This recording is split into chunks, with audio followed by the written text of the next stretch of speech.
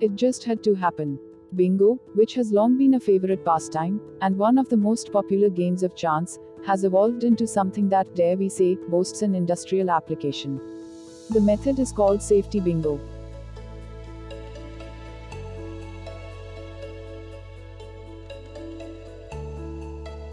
The goal is to promote safety awareness in working environments that are susceptible to accidents caused by hazards that come with the nature of the job.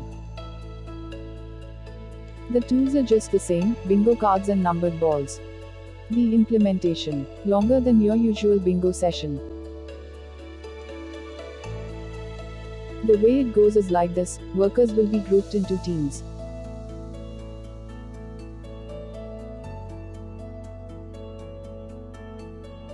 Each worker will be given a bingo card. Every day, a number will be drawn and will be announced in the workplace. The workers would have to cross out the appropriate numbers appearing on their cards. The first worker who attains a specified pattern will win a specified prize. Now here's the clincher: if a worker suffers an accident which would make him miss work, his entire team would be declared ineligible for the following bingo sessions. It is not difficult to judge what safety bingo seeks to achieve.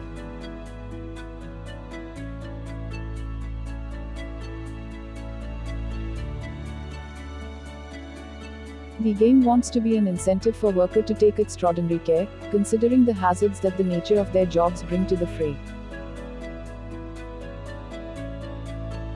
Is it quite inequitable, considering that the hazard victim is penalized instead of being condoned? Yes, but the end perhaps justifies the means.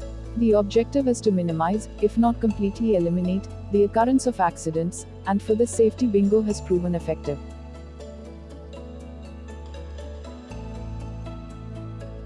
It may seem like a wise approach to industrial safety, but there are some reports of workers who are taking the bullet for the team.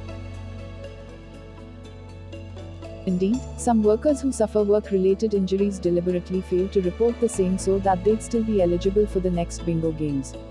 Whether this is because of the addictive nature of bingo or the compulsion of doing what's best for a group, we will never know for certain.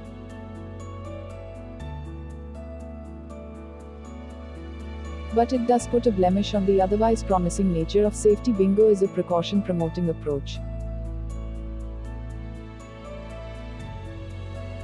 Nonetheless, there is no denying the fact that the integration of bingo in many industrial environments has favorably led to a renewed interest on safety measures and discipline in the workplace. For this reason alone, we could say that even with the risks involved, this kind of bingo game is very much worth considering for any managerial plan.